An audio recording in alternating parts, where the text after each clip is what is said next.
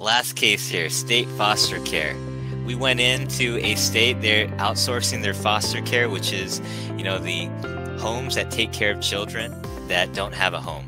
For whatever reason, the family can't take care of them, so they get put in the foster care system. The state couldn't do this on their own, so they outsourced it to private entities to find homes and to place the children in those homes. And so they did it traditionally, but it had so many legal protests that they had to do it again, and they used best value.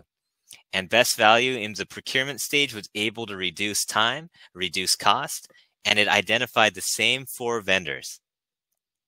And these 4 vendors, they divided up 5 regions, and they all took some of the regions. The issue here is, after procurement, they thought they could do it on their own, so they stopped using our help. And they bring us back in, because in execution, it became a mess. And we asked them, what did you do?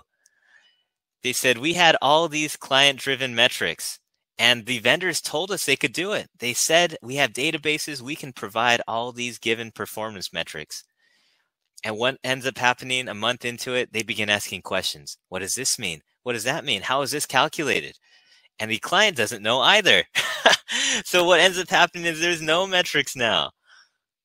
And so they come to us asking for help, and we tell them, okay, you're in quite the mess, but the least you can do now is let's have them track a simple thing like homes.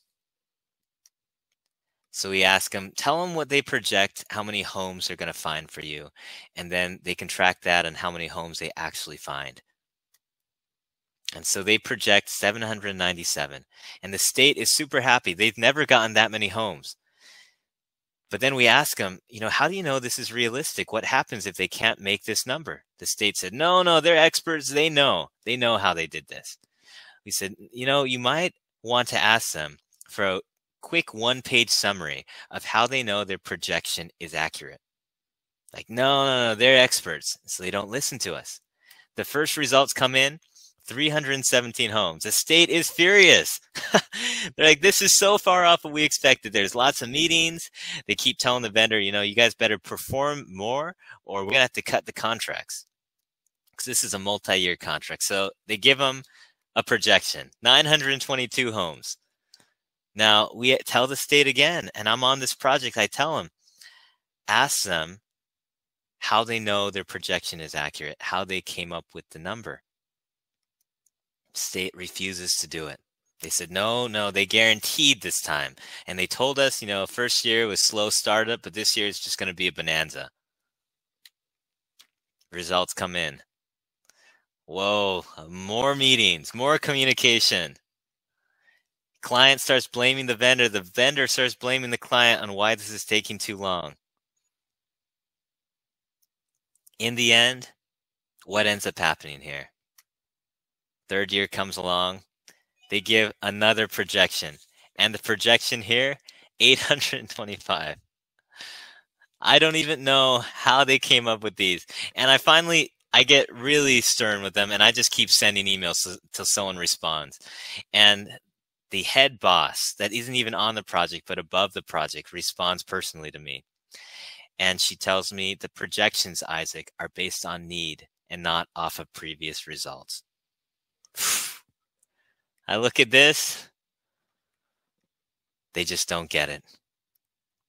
They think they can defy reality. They think they can make a peach seedling into an apple tree. And what ends up happening, I didn't finish the project, but based on the projections, they had about 550. The funny thing is the number of homes was actually increasing each year, and the vendors were doing much better than the state would have done alone.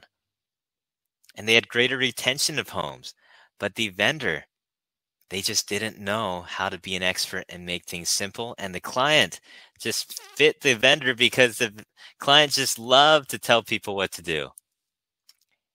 The result, because the vendor was a non-expert and it was really their fault, they were reactive to the client, not accountable. They didn't make it transparent. So the client hired 7 more contractors. They increased the metrics from 20 to 31, and now they required it from all the sub-vendors of the vendors. And so now you have a data sheet of over 400 metrics coming in every month, with clients now inspecting all of it.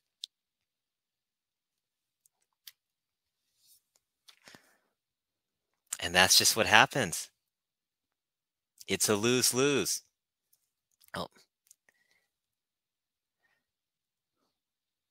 This idea that we can manage and direct, or we can set KPIs or contracts, is an illusion of control. And so in this, all we're trying to do again is we're trying to identify an expert. We're trying to utilize them, have them tell us what's possible, have them tell us what they're capable of doing, and accepting whatever that capability is. If you enjoyed this video, make sure to hit the thumbs up button and subscribe to our channel for more content. If you have any questions about the best value approach or for Dr. Dean, leave them in the comment section below and we'll get to them in a later video. Thanks, and we'll see you next time.